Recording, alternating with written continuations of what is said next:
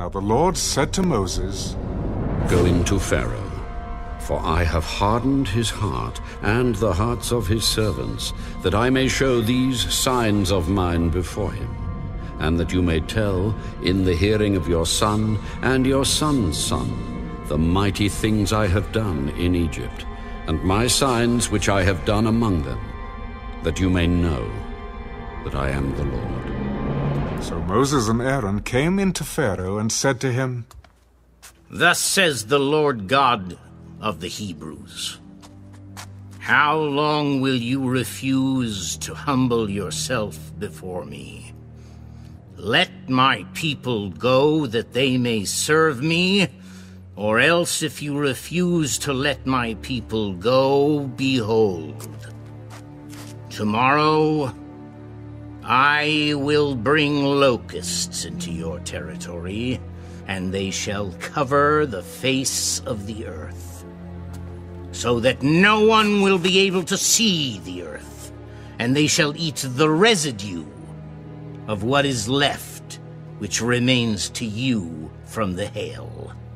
And they shall eat every tree which grows up for you out of the field. They shall fill your houses, the houses of all your servants, and the houses of all the Egyptians, which neither your fathers nor your fathers' fathers have seen, since the day that they were on the earth to this day.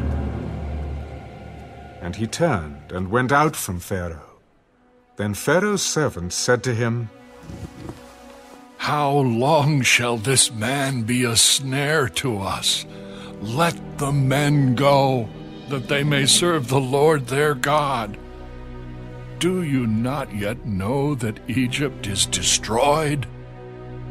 So Moses and Aaron were brought again to Pharaoh.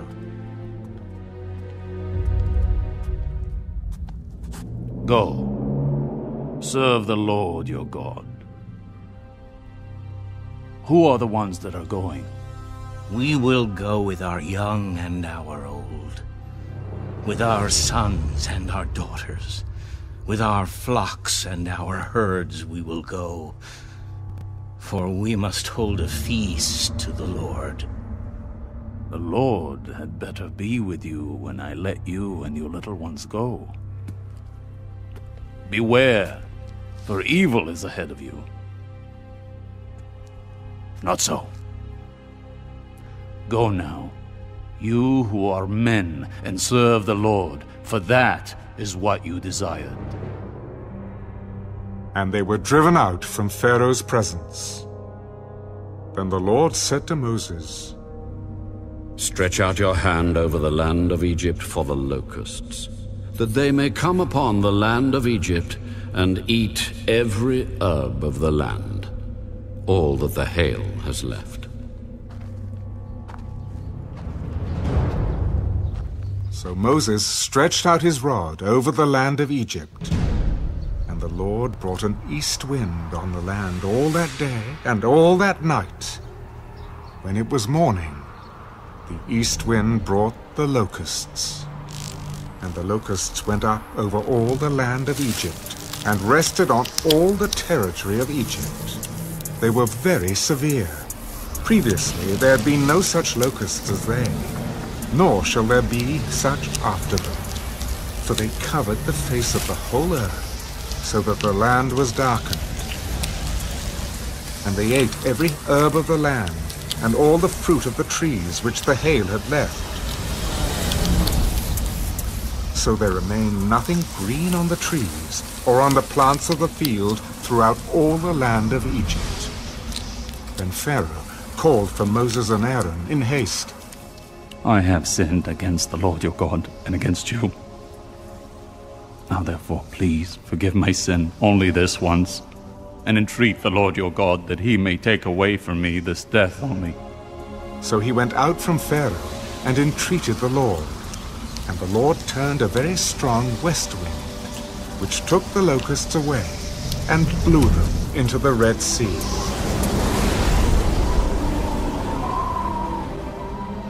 There remained not one locust in all the territory of Egypt.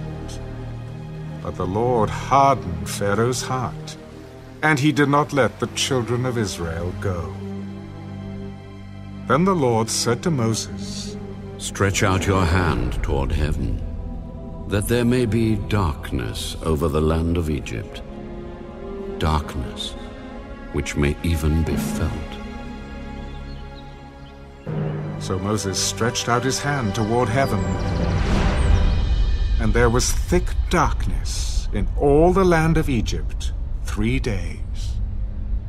They did not see one another, nor did anyone rise from his place for 3 days. But all the children of Israel had light in their dwellings. Then Pharaoh called to Moses, Go, serve the Lord.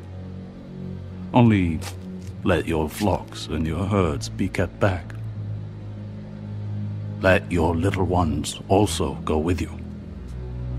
But Moses said, You must also give us sacrifices and burnt offerings, that we may sacrifice to the Lord our God.